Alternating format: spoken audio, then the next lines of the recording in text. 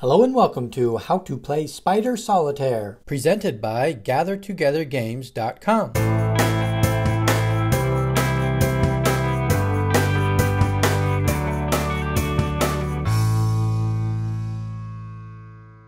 This video will cover how to play the card game Spider Solitaire. The video will start with the general concepts and gameplay and then get into more of the details of the game. To play, you will need two 52 card decks. Shuffle the two decks together and lay out a row of 10 cards face down. Add an additional 4 rows of face down cards to the top of the first row. Add one more face down card to the first 4 columns. The top card of each column is now flipped face up. The remaining deck is placed to the side. The object of the game is to create sequences of cards within a column from king down to ace. Once a sequence is completed, the cards from the sequence are removed from the game. 8 sequences are needed to win the game. There are 3 levels of difficulty that can be played. This tutorial gameplay will show the easiest variation where suits do not matter. I will explain the other levels of difficulty later in this video. During the gameplay, face-up cards can move to another card as long as the card being moved is 1 rank lower than the card it is being moved to.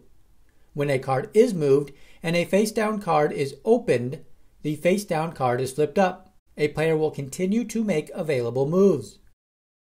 Once a player has no more moves to make or chooses to make no more moves, they will bring in a new row of cards. Cards from the deck are used to place one face-up card on each column.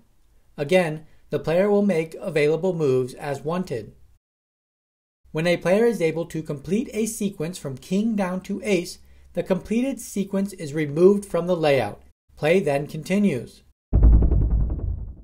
If a player is able to get all the cards into a sequence, the game is won. If a player gets stuck with no available moves during gameplay, the game is lost. Cards in sequence can be moved together as a stack. Any card or sequence of cards can be moved to an empty column. When bringing in a new row of cards from the deck, all 10 columns must have at least 1 card in them if possible. You may need to break up a sequence in order to fill every column.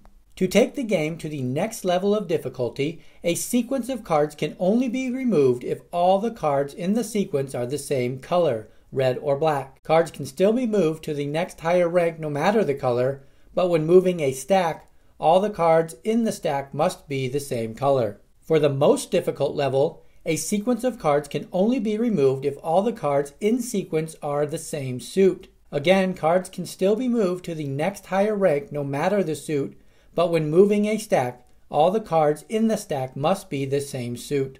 That wraps up how to play Spider Solitaire. If you found this video helpful, give it a thumbs up and get more game tutorials by subscribing to our channel, Gather Together Games. Thanks for watching.